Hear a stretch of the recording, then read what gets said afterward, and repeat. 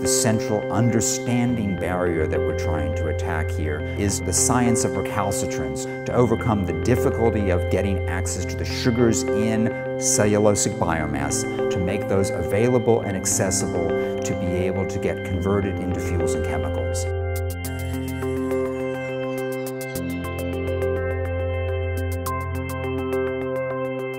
What we have targeted is really 3 different areas, which we highly call better plants, better microbes, and better combinations and tools.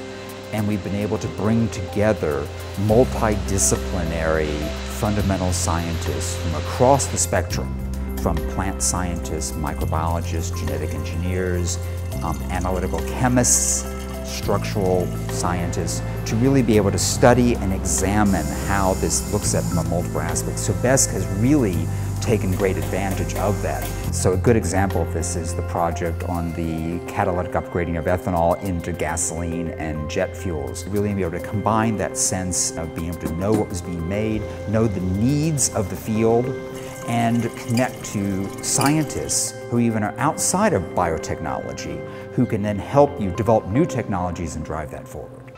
So how do we increase the value of and the use of ethanol in the marketplace?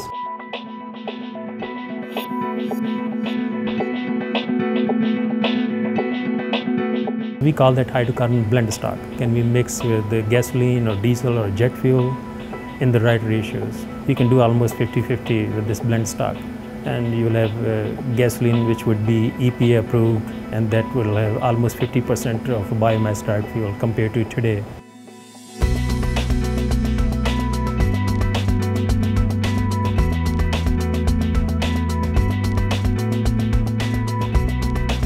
And Vertimass LLC has licensed it, and they are planning to take it to full commercialization over a short period of time with a pretty good market penetration over 4 to 6 years. This creates another pathway for consumption of not only all the excess capacity, but beyond, especially if cellulosic ethanol type plants start being commonplace and more successful. So you can create a whole economy and jobs because of this type of pathway, which allows you to produce fuel from renewable sources. Feedstocks is a significant input into the production of a biofuel. So it's estimated that about 1/3 of the price of a delivered biofuel might be comprised of the delivered feedstock, the production and the handling and the pre-processing and the delivery of a feedstock. Our assessments of feedstock supplies and prices at the regional level can really help inform policymakers at the local, state, and national level, and it can also help inform commercialization strategies as they consider what sorts of conversion strategies to deploy in which regions, and having a better understanding of the types of feedstocks and the associated prices that would be needed to procure those feedstocks.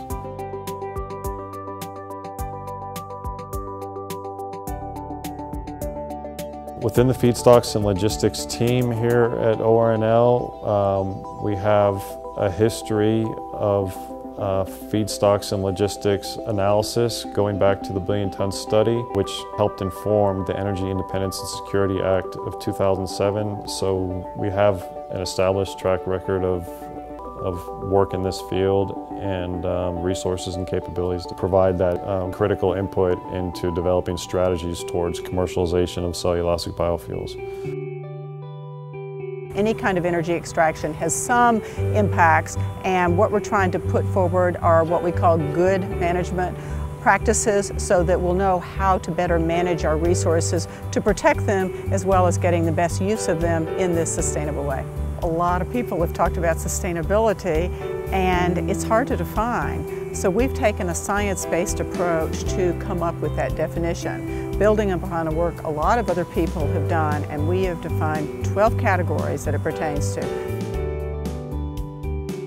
We have come up with a quantitative measure for each of these indicators and are distributing that information to the bioresearch community, as well as growers, farmers, producers, refineries, so that we're all collecting the same kind of information in order to be able to compare progress toward a sustainable bioeconomy. So by bringing all of this information to the table, so to speak, and putting out in a way where the information can be understood, we think decision makers will be able to think about the opportunities as well as the cost of bioenergy in a fair and balanced way.